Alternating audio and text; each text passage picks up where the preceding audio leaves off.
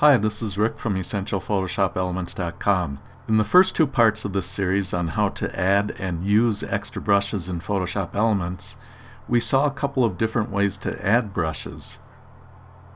Now let's take a look at how to use your new brush set. Double-click on one of the thumbnails and that will make the brush active and will also close the pop-up window. I'm going to choose this brush right here, so I'll double-click on it. And the brushes in this set are all very large, as you can see from my cursor. If I move it over here, I'm going to reduce the size of it by pressing the left bracket key on my keyboard, and each time I press it, my brush gets a little smaller. Now I'm going to use my new brush to add some sparkle to my photo. But first I want to add a new layer to put the sparkle on so that I'm not making the change to the photo permanent in case I change my mind later. Go over to your Layers panel, which should be on the right side of your desktop over here, and if you don't see your Layers panel, go up to the Window menu and click on Layers, and that'll put a check next to it, which will make it visible on your desktop.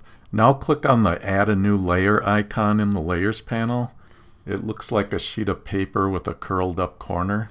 That'll add a new blank layer above the background layer. So I'm going to put my brush right over this reflection on this glass, and I'm going to click on it to enhance the reflection that's already there. Well, that doesn't look very good, a black sparkle. I want it to be white. I'll press Command Z on a Mac, or it's Control Z on a PC to undo my sparkle. The reason that it was black is because your brush will use whatever color your foreground color is. The foreground color is represented by the top square of these two overlapping squares at the bottom of the toolbox. And you can see that mine is set to black.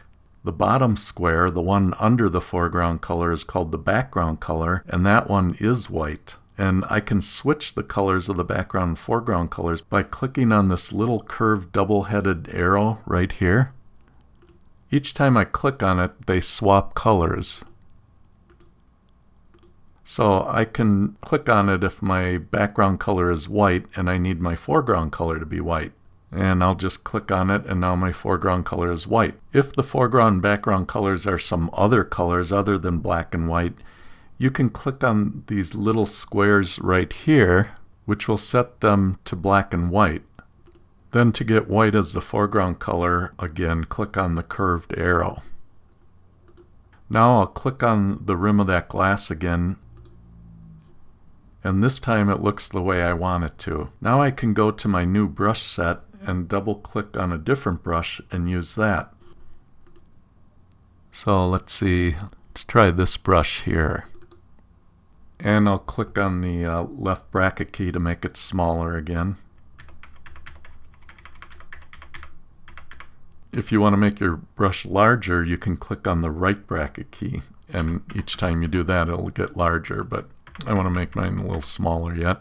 So I'll go there and I'll click maybe right here. Maybe I'll pause it for a while and add a few more sparkles, and then we can come back and look at the results. Okay, so I've added quite a few sparkles to this photo. I probably overdid it, but I was having so much fun I couldn't stop. If I click on the eyeball for layer 1 to hide my sparkle layer, you can see what the photo looked like before. And then I'll turn it back on. You can see it enhances it quite a bit. So there's just one example of how you can use this new brush set. You could also use it on any other reflective item in a photo, like the chrome on a bumper of a car, or to enhance a diamond, anything that's shiny and reflective, or even for fun things like on someone's teeth. Well, I hope you found this series on how to add and use extra brushes in Photoshop Elements helpful. If you missed the first or second part of this series, be sure to check it out. I'll have a link to them below. Until next time, this is Rick from EssentialPhotoshopElements.com saying take care.